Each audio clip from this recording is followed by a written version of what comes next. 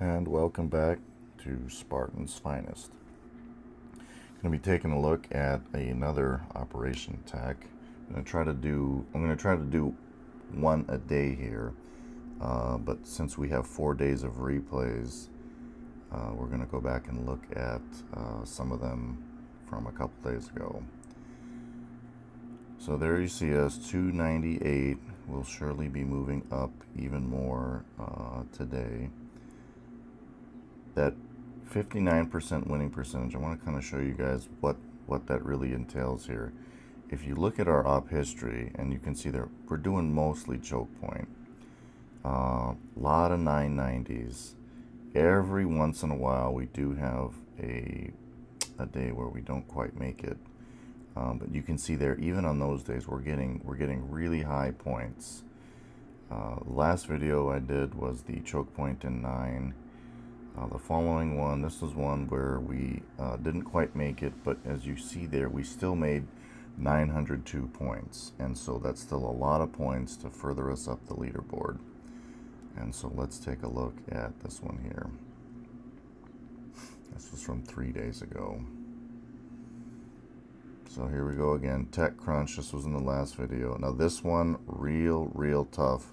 Those rockets, which are blanketing the beach, make this a hot landing. We'll go 4 times until the troops get out here. Smoke the landing. Now one thing, let me pause that. For those of you, do you see how the smokes kind of extend literally halfway into the water?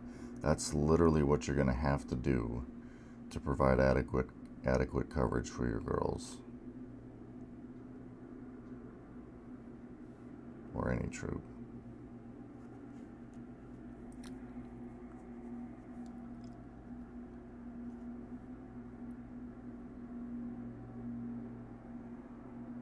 And a little bit of a gap there, and you can see, guys, on this, and Norris is a guy, he doesn't run troop health specifically so that he can, you know, put more into troop damage and GBE.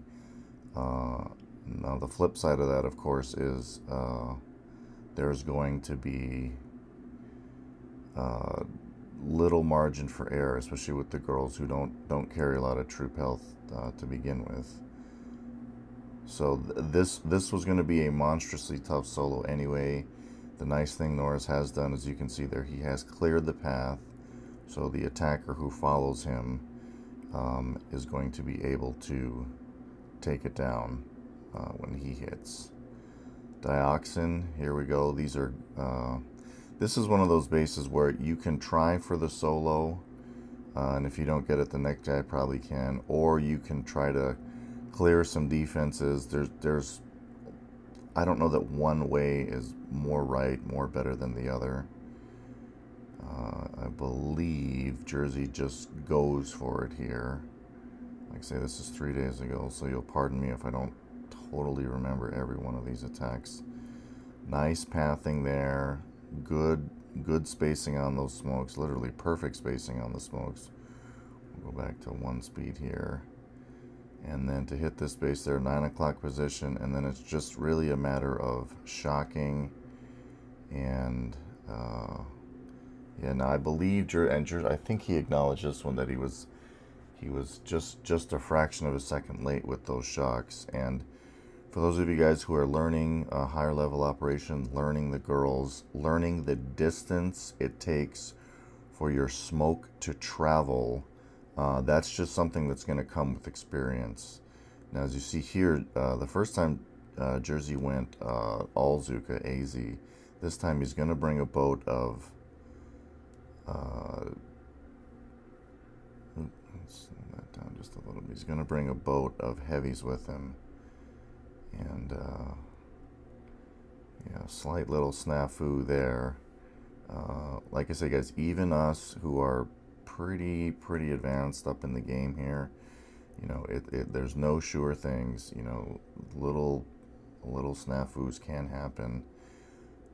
So we're going to need a 3rd hit here on Dioxin. As I said in the previous video, the ideal is if we don't spend more than 2 hits on any base, but sometimes you got a tough base, or maybe there's a suboptimal attack, and You know, sometimes you need to do that third hit. And this is Tien Bob. This is a solo of complex, and he even loses. Look at that. He loses brick, so he won't be able to use battle orders. Lost a couple more girls, but pretty darn impressive attack here. Once you see him, we'll get him up to the core there. Found a great position where he only needed to throw one shock, I believe, and really gets a fine job done. I'm going to back this down to one speed so we can see here. Now, again, those of you learning the Elzuka technique, you got to figure out when to throw your shocks on those rockets. And you see his gets there just perfect. And I believe he even throws a second one. He found a position where he only needed one. Yeah, a couple got away, but still good timing on that. When in doubt, guys, if it's a question of throwing that shock 1 second early versus 1 second late, throw it a second early. If you throw it a second early, you'll still get 9 seconds of your girls bombing down the core. If you throw it 1 second late, half your girls are going to get vaporized. So that was a fabulous solo by Tien Bob there, because we know we're going to need this extra hit by Bix on Dioxin. It was good that we could save every solo in a 10-man task force is literally golden. Very, very necessary. Now Bix, I'm actually going to slow this down to one speed. This Bix is literally the master of the walking path on Dioxin here. Yeah, a couple steps out there, but you'll see where he flared to, that position right there by the boom cannons, and then the final positioning right there between the damage amp and that machine gun. And then once the girls are into position, you flare the core, and then it's just a matter of getting your shocks off. And as you can see there, his shocks were in place right as the smoke left off. Like I say, the ideal timing is simultaneous, but for those of you learning the Elzuka troop combination, it is better to be a second early on your shocks than a second late. Okay, moving right along. Okay, next up is me, and as you see, we're burning a lot of sabotage. One, because we have a massive crew of intel, just monsters, and the other is we were concerned that Callisto was a tough base. We were trying to lighten it up here. Now, because C. Norris already loosened up my path for me, it's a relatively easy finish for me here. Just going to get into position there about 9:30. Couple, yeah, just one shock to get rid of that. And I think this cannon's picking off a few girls, but it wasn't worth the effort to reposition or anything. That was a quick takedown. I know I did that at 4 speed, but that was really, I mean, Chuck did all the prep work for me on that one, so that one was going to drop nice and easy. Fingers up next with a solo of XL. And like I said, guys, we knew we were going to need a couple on Callisto, so this going down as a solo is, again, very, very valuable to the team. See him getting into position there. We'll go down to 1 speed for the actual kill part. There's the pattern you always need to do if you're doing a hookah attack. Smoke in the front first to expose the heavies, draw all the fire, and then when the smoke lifts on the girls, they just start blasting away. All of the defenses are already targeting the heavies in the front, and down goes XL by fingers. Terrific attack there. Terrific attack. Next up is Callisto, a dual play with SD and Juicers. Very, very tough base. The positioning on where to place your troops will go 2 times speed to start. And now flaring up to an intermediate point Throwing those smokes, keeping them covered. A lot of nasty defenses here. And SD did something there. We'll talk about it after the attack. Let's go down to... Whoop, sorry about that. So you see where he positioned it. And then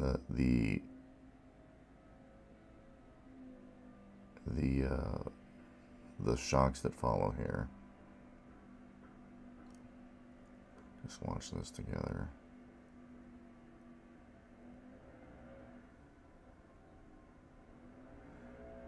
Each mortar has a little bit of a blind spot. And you know, SD nearly pulled this off. We knew this was going to probably be 2 attacks. But by taking down more than half the core, he gave Juicers a very, very reasonable task of finishing this off. So smoke walk, straight line, flaring up to an intermediate point, and then to that kill zone.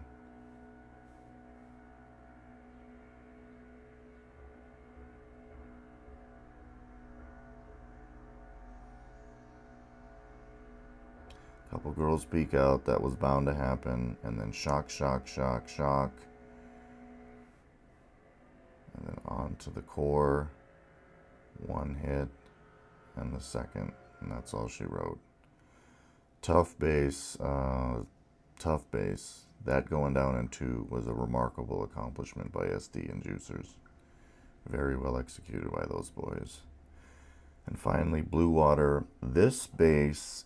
The layout is really, really tricky. It is the lowest point base, so we always save it for the end. That's kind of a strategy technique for those of you guys progressing in your ops. We will lock out the base with the lowest amount of force points. The reason we do that is if we get to a situation like we did here, we want to make sure we get all the bases that have the higher amount of points to climb us further up the leaderboard. And if we miss out on Blue Water, which we unfortunately did today, we're only going to miss out on no more than 94 points. Whereas if we had left Callisto, it had well over 200, and that would have been a lot less points climbing up the leaderboard for us. And as you can see here, it's a tough solo. You need a bunch of shocks, and because of that shield, you kind of need a second round of shocks. And yeah, unfortunately, that rocket, it just gets it there. Yeah. Close, very respectable attempt by Stump, but that's a big ask to solo that base.